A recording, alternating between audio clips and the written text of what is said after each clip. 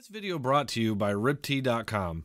If you're ready to upgrade and try the most comfortable underwear and t-shirts that you've ever felt on your skin, make sure that you use the promo code Dronetek to get 20% off most items. Thank you.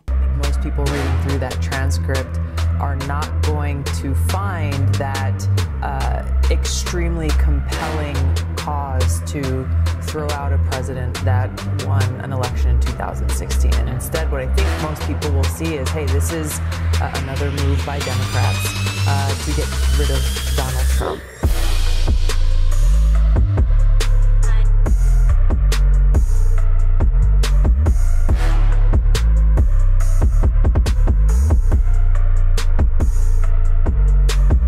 After yesterday's release of the Trump-Zelensky transcript, it was pretty clear that the media was going to have to do some serious spinning, and apparently that wasn't enough because now they're just outright lying about what's in the transcript's contents. During a segment on the Wolf Blitz show, the longtime Democrat Party operative made the erroneous claim that Trump asked for a favor just before asking the Ukrainian president to open the investigation into Hunter Biden's company. Now, this isn't Hunter Biden's company. He's a board member of this company, but he was given the position inexplicably because he doesn't have any experience in the energy field, and then on top of that, he was given a $600,000 a year salary. Joe Biden bragged about getting the prosecutor on that investigation fired by withholding $1 billion unless they got rid of him. If you read the transcript, Trump is talking specifically about 2016 election interference and wanting Ukraine to reopen investigation and especially into CrowdStrike. Later in the conversation, he brings up Hunter Biden and the fact that that prosecutor was fired during the investigation.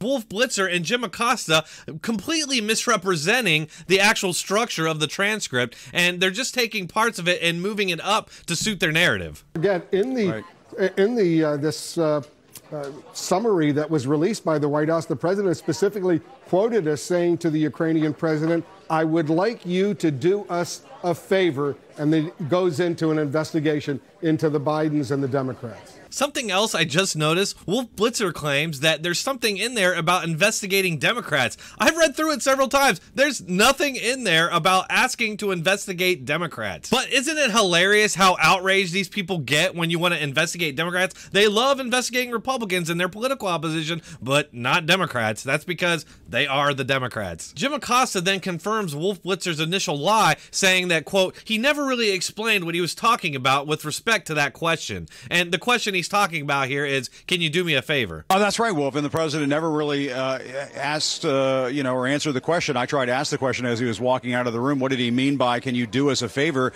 He never really explained what he was talking about. Did Acosta and Blitz even read the transcript? Apparently not, because like I said before, right after he asked for a favor, they're talking about CrowdStrike and the Russian collusion investigation. Trump requests that the Ukrainian president look into CrowdStrike, which is the company that investigated the 2016 DNC hack, and they might actually have Hillary's server, which, by the way, the FBI never received. Oh, that's right, Wolf. And the president never really asked, or answered the question. I tried to ask the question as he was walking out of the room. What did he mean by, can you do us a favor?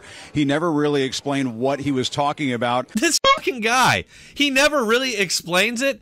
Gather round, everyone. Little Jimmy's doing journalisming. I'm going to go ahead and read the relevant portion of the transcript so you can see just how dishonest they're being. President Trump responds, I would like you to do us a favor, though, because our country has been through a lot and Ukraine knows a lot about it.